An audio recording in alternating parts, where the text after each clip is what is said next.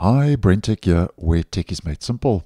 So Microsoft is busy finalizing our next optional bug fix C-release update for Windows 10 22H2, which Microsoft rolled out to the release preview channel insiders late yesterday in my region on the 15th of May.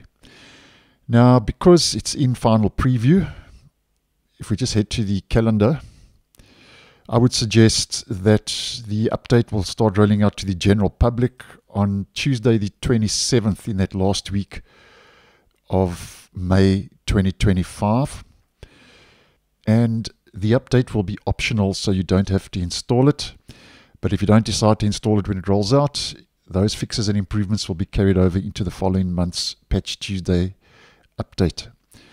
Now, it's quite a light release because obviously Windows 10 is coming to its end of support, but there are 3 improvements for the calendar flyout, where Microsoft says first that it's bringing back the clock view that displays seconds onto the calendar that was once removed. And I posted a video on that, and I'll leave that link down below and in the end screen.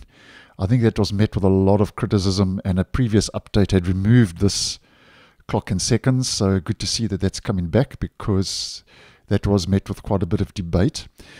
And then if you are using calendar on Windows 10, I've uninstalled the Microsoft Calendar, but Microsoft says it's also enhancing the rich calendar feature by extending the upcoming events period to 30 days.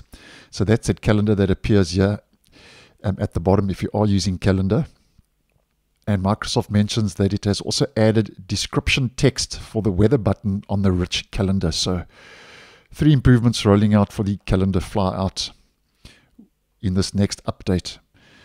Now, there are 2 fixes for GDR and GDR+. And if you don't know what GDR is, it stands for Graphics Device Interface. And apparently there were characters that were not rendering properly. So there are 2 fixes rolling out for that.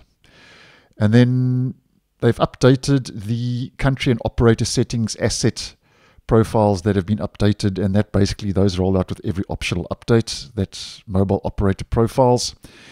And then the last one, just to mention, there's a fix for a sync issue where there was an issue affecting the Windows account sync consent system in the European Economic Area markets, where secondary accounts were not acknowledged, leading to the increased server load. So that's quite an important fix if you find yourself in those regions.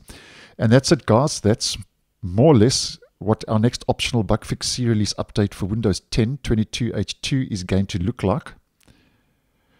And always remember, although it's very close to stable release, it is still in preview. So what I've mentioned in this video could be subject to change. So thanks for watching, and I'll see you in the next one.